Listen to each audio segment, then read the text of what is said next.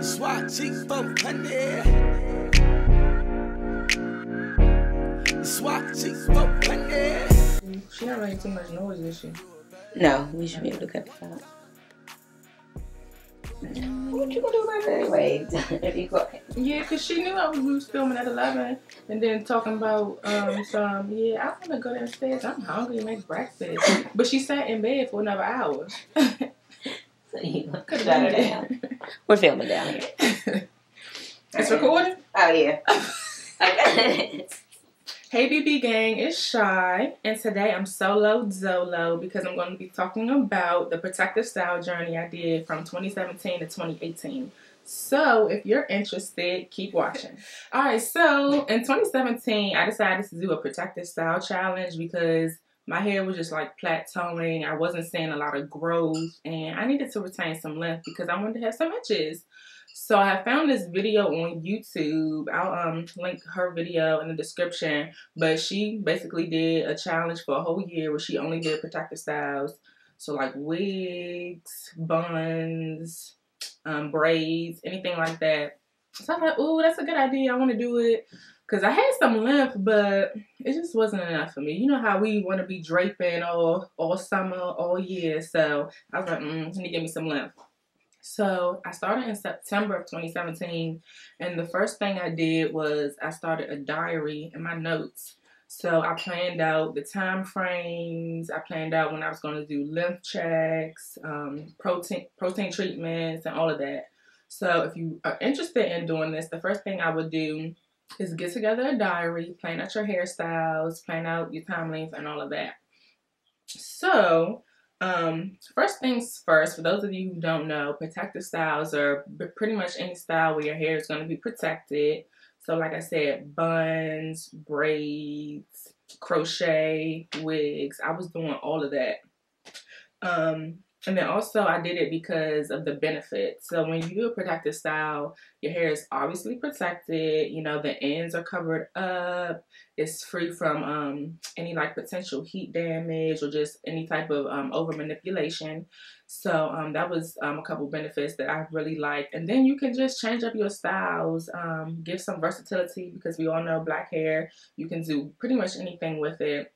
And then it makes it easier for me personally, it made it easier for my hair to grow and for me to retain the length because I wasn't constantly combing it, putting my hands in it, and all that good stuff. So I decided I was gonna again do a year. Some people did 6 months, but I didn't think that was long enough for me because I have read that we usually retain about we can retain 6 inches of hair growth a year. So I wanted all 6 inches. So I said I was gonna do a year. Started in September, so I put that in my notes. And then that's how I started documenting my journey. And also you want to take pictures. So I kind of am not the best person at like taking pictures to document. I'm more so of writing it down, doing my lymph checks type of person. But I will be including some pictures at the end, so make sure you stay tuned for that. So I'm actually going to show y'all a clip of my diary in case y'all want to do it the way I did it. So yeah, let's take a look at that. So like I said, I started in September of 2017. And so then I've always had like a goal of one day in the future, I don't know when, but one day in the future, I want to straighten my hair and I want it to all be one length and have a nice like little even blunt cut with a middle part. Like for some reason, that's just like how I envision my hair one day. So my hair isn't even, like it's just not.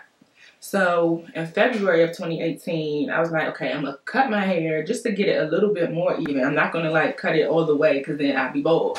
So I cut 3 inches on the sides and the back. So it like went from like here to here. So yeah, I ain't had nothing. So, but I didn't care because I was doing my protective styles and I knew it was going to grow back. So then that meant that I had to like push back my end date because I wasn't going to accomplish growth from February to September in the same year. Like I just wasn't gonna get nowhere. So I was like, well, if I cut it in February 18, then I'm gonna have to end it in February 19. So technically my journey is over and I think I did grow it back to where it was. So once I planned everything out, then it was easy after that. Like, I was just making sure every month I was doing a different style. I would obviously have to keep going back to the beauty supply store, but it wasn't an expensive journey because I was repeating some styles every couple of months, and I was doing a lot of crochet styles. So if I did box braids in June, then like in October I would do them again because I would save the hair. So it wasn't really like an expensive type of thing to do. And I mean, you don't have to do crochet. You can do whatever you want. Me, I'm extra. So like I was getting faux locks, which, you know, maybe $100 or so. Then I was getting lemonade braids. Like I was really being versatile, which was fun because, I mean, typically who really like does a different hairstyle every month? So it was just a cool thing to do. And then also making sure I kept up with my protein treatments because although you're protecting your hair, like if you just leave it in those styles and don't moisturize it or do anything, like it's going to be dry and you're gonna have a lot of shedding. So making sure you keep it moisturized in those styles, doing hair massages, oiling it properly, all of that. So I think that's another reason why I was able to grow my hair back. And once I took my styles out, I wasn't feeling like it was dry and I didn't have a whole bunch of shedding. Then we're gonna jump into the styles that I actually did. So it went from 17 months. So I probably did about 10 or so styles. So take a look. Okay. So the first style I did was box braids, and they were crochet box braids. And I kept those in for the first month of September. And really, I mean, you don't have to change every month, but that's just what I did because, you know, that's what I wanted to do. So yeah, aren't these cute? Alright, so then for October, I did kinky curly hair. So I got this hair from a hair show, and it came in like 3 different bundles. And so then I would just like take each piece and put it through the crochet needle and then put it through my hair. Now that style, it kind of took a while to do just because you're working with like individual curls. But again, it came out really cute, and I was able to keep it in for that whole month. I didn't feel like it was getting like tangled or matted or anything. I just would put a scarf around it like a pineapple and then put my bonnet over it, and it kept it good for the whole month. Then for November, I wanted to branch out and do something new, so I did a wand curl wig. Now, it came out cute, but it was my first time doing it. It was a little difficult because I had bought, like they have wig caps with holes in it that you could buy from the beauty supply store, but like the band is kind of thick. So like I had to like push it back so then you could see like my hairline, and then I was kind of like self-conscious that it looked a little interesting. But yeah, I think it was cute.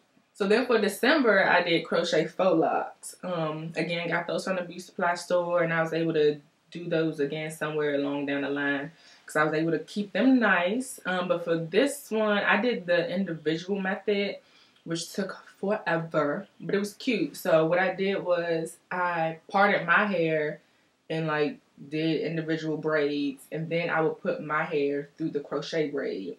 And it made it look more natural instead of like doing the cornrow method and then putting the locks through the cornrows. So yeah, that took a while, but it came out cute. I had that, or actually, I think I took it out after 2 weeks and then did it again just because I wasn't satisfied with how I did it. Again, I'm extra, like, do what works for you. But I had kept it in for that whole month, but just did it over. And then for January, my birthday month, I got lemonade braids. And so, yeah, I was cute back then. I went to Cancun, had my lemonade braids, was in the water, dipping and diving, and kept those in for the whole month. I could have kept those in actually longer. I think I ended up keeping those 6 weeks, and by 6 weeks, they were still looking good. So, again, if you get it done professionally, you can even stretch your styles longer. In February, I had a wand curl crochet wig. So this one was different. Oh no, it was wand curl crochet, so it wasn't a wig. I just took the hair and put it into my braids. So it wasn't a wig, it was the crochet, but it was a different curl. These curls were tighter. It did look similar to the wig, but again, it was a little shorter and the curls were a little tighter. And I think I did keep that in for the whole month because, again, I would just, at night, I would put my scarf on and then I would put my bonnet on. So, yeah, that kept very good. Then for March, this is when I did my small Senegalese twist. And so, yeah, again, they're kind of like the box braids, but they were small twists. Did the same thing, put my cornrows in, then I crocheted them through my hair. So those are really cute. I actually did those a couple more times because, again, those lasted a while and I was able to reuse them. And then April, I made another wig. And this time it was tight, short curls. Whew. I had a love-hate relationship with that wig because it was cute, but again, like, I was self-conscious about the band. Like, I didn't want people to be like, where the hairline at? So, yeah, I mean, but the good thing about wigs, like, you can wash your hair, like, every week if you usually do that. And then when you don't have the wig on, you know, your hair can just be chilling. So that's one thing I liked about wearing the wigs. Like, wash your hair more often. It's easier to do scalp massages when you have the wigs too. Then on to May. Whew, May was interesting. So I wanted to try the rubber band method for the box braids. I would never do that again. It took way too long, and I think, because I did jumbo box braids, and I think they like weighed my hair down too much. And I'm not sure, I don't have proof, but I feel like it kind of took out a little bit of my edges. My edges are already thin. And I think it took out a little bit of them because, like, they were just so heavy and it was kind of hurting my head. I only kept those in for a week, okay? I went on vacation. As soon as I came back, I took those out. I just could not do it. But they were really cute, as you can see. I mean, they came out good. So, took those out after a week. And so then I put in the crochet box braids back in because I knew those was going to last longer. They was trusty and all that. Okay, June was a cute month. Again, I went back to my girl China, and I had got some faux locks, but I got them in a bob. Girl, I was too cute in June. And those kept in for like 6 weeks too. I probably could have kept them in longer, but the only thing is I didn't want my hair to start dreading up. So I was like, let me just take these out, and so I won't have any issues. But yeah, they were really cute. You could, and I did a side part. No, I told her do it so I could have a middle part and a side part. So again, adding versatility to a style that's already cute. Then for July, oh yeah, I went back to my girl China, got in a feed-in ponytail. That was really cute. Like, anytime I go to China, my hair gonna be cute and it's gonna last a long time. So I wore that to the Beyonce concert. I was cute that night. I was cute that whole month, actually. I was cute that whole year, okay? Then for August, so because the feed-in ponytail lasted so long, it like went into August, and so then I took it out probably like the second week, and then I was rocking just like a low ponytail. So a tip is, instead of like doing protective styles like every single day of the year, like what I would do is I would kind of give myself like a week break in between styles, and I would just like wear a low ponytail or wear like a bun or something. Again, that's up to you, but that just kind of like gave my hair a little break from like the tension that it would be going throughout the month. So yeah, for August, wore a little ponytail for a little bit. Then, changed my life for September. I had got a wig from my girl Kiera, her blush collection. Really cute lace front. It was a 360 lace front. Good price and everything. I'll leave her information below too. And I wore that for like 2 months, and I would just either put in cornrows, or if I was lazy, I would just like do little dookie braids, but just make sure they was flat so you didn't see no humps in my wig. But yeah, I was wearing that for a hot little minute, and so I have tons of pictures where those looks were cute. So as you can see, I was doing it real nice. So yeah, that was September and October. Then for November, I did large Senegalese twist, and I usually get my hair from Beauty For You. I go to the one in Largo, but they got Beauty For Yous in Waldorf, Oxon Hill, if you in the DMV area, yeah. So I got those from there. So they're usually about like $8 a pack. Not too bad. So I usually get like 6 to 8 packs, but again, you keep reusing them. So yeah. those were cute. Kept those in for that whole month of November. And then December came. I went back to my wig, and then I also gave myself a break. Like when I wasn't wearing the wig, I would just do like a bun, high bun, or low ponytail again. Now let me tell you one thing about this wig, okay? I loved it. I loved it dearly. But what I was noticing was that like the Got2b glue was like breaking out my hairline. Like I don't have time. Like I'm trying to grow my hair. I don't have time to be breaking out along my hairline. So that's when I was like, I'm gonna fall back off this wig.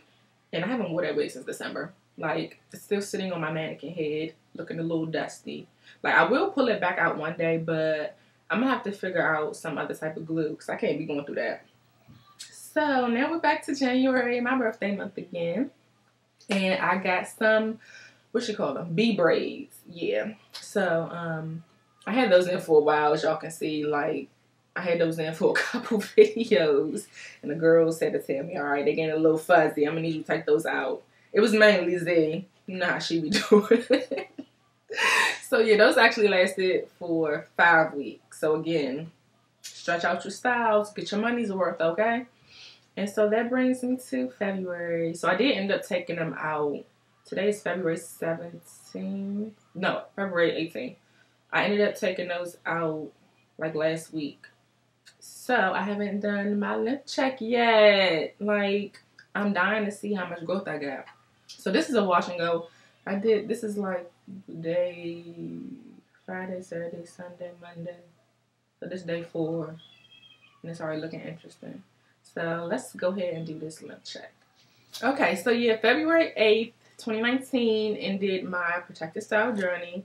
Like I said, I had to push it back because I had cut my hair last February. So when I started out, okay, so this is another little thing that I messed up on. I didn't do a lip check in September of 2017. I did it in November. I don't know. So in November of 2017, I was 10 inches in the front, so like this part, and then in the middle and the back I was 9 inches, and on the sides I was 9.5. So then once I cut it in February, it was 6.5 and 6 inches on the sides and back, and then in the front and the middle it was 9 inches and 9.5. So I wanted to retain 6 inches of growth. So that means I needed to be 15 in the front. I know I didn't make that. Because another problem is I get scissor happy. If I feel like my ends feel scraggly or if I feel a single strand out, I'm cutting. Like I'm snipping. I was snipping for 17 months and I was getting too happy. So that's another reason why I think the front didn't grow as much as it could have. And then, so in the middle, I will also need 15 to 16 inches because, again, like, I need everything to be even, all one length. The size, 11 to 12, and the back, 10 inches. So, I think I definitely have type 4 hair, but the sides are looser. Like, I think the size may be, like, 3C. And I feel like because they're looser, the sides grew faster. I don't know if that's true or not, but that's just what I think. Like the sides and the back really grew the most. And so I'm going to insert another picture. I forgot to do this earlier. I'm going to insert another picture of how my hair was February of 18 and how it was this February of 19. Because it definitely was a difference. You could definitely tell my growth. So anyways, enough talking. Let me see. The front. So now I don't have a mirror with this. So we're just going to have to do what we can. And then also, like, it's not wet, so it's not going to be its full stretch potential. So we're just going to make it work. Okay. I'm going to put this here and turn it this way so I can see it. Put this here. And then drop this thing. So I think this is at, it's a little under 10, but I mean, it's not enough to be 10.5. So yeah. It was like down here. So the front is 10 inches. Which actually isn't bad because that means I'm back to where I was in the beginning after cutting for like a whole bunch of time. So that's not too bad. Actually, and my hair is instant. And oh, I forgot to mention that I did do a trim before I did my birthday braid. So I did get a trim last month. So Yeah, it's definitely below my chin.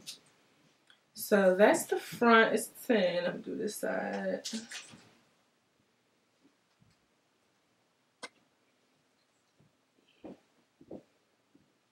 See what we doing here. I'm basically messing up my hairstyle, but I do it for the baddie bunch. Yeah, I'm gonna have to comb this curl out, y'all, because I can't get it to the bottom. Okay. This is so hard without a mirror. So, I feel like that's... I need to comb this out. Y'all. This is hard. Okay. I think I'm at my root. I don't know. I'm at somebody's root. Okay, so I think this is at 10, which I think that's a little shorter because it was a little longer than that because I got a trim last month, so you know it is what it is. So far I'm at 10-10. See the middle. I think that's the middle, y'all. And the middle is always the hardest to do a length check on. Okay, I'm at the roots.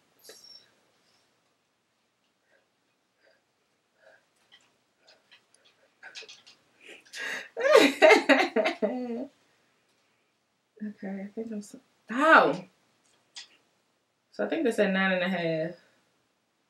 Okay, and then let's do the back.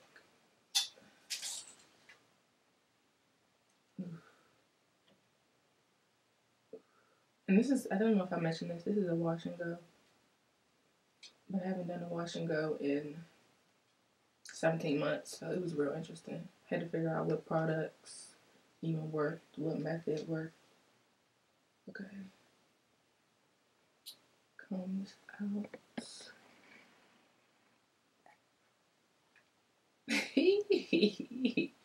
This is kind of funny and awkward. Okay. I think that's at 9.5 too. Okay, so that's not too bad. So I'm 10, 10, 9.5, 9.5. So obviously, yeah, I missed the mark on the front and the middle, which I knew. But the sides and the back, I pretty much reached that. I mean, I feel like it would be better if I did this on wet hair because then it would be like fully stretched. But I wanted to get to like 11 to 12 on the sides. And I think I'm at 9.5 or 10, which ain't too bad. And then in the back, I wanted to be at 10. And I think I'm at 9.5 or 10. So I did actually retain a lot of length on the sides and the back, which I knew.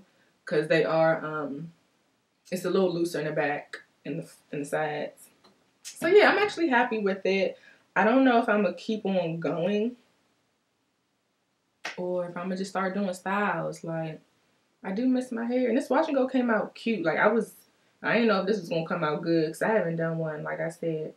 My last wash and go was September of 2017 when we went to Made in America. I'm going to try to find a picture. I had a little cute little mohawk. But yeah. So, I think that concludes Solo Dolo time with Shy. So, thanks for watching. Remember to like, comment, and subscribe, and let us know what your thoughts. I'm up next. Is that good? Now you gonna do that while we said it.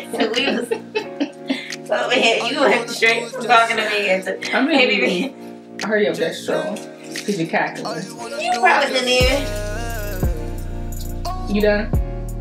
Or you finished?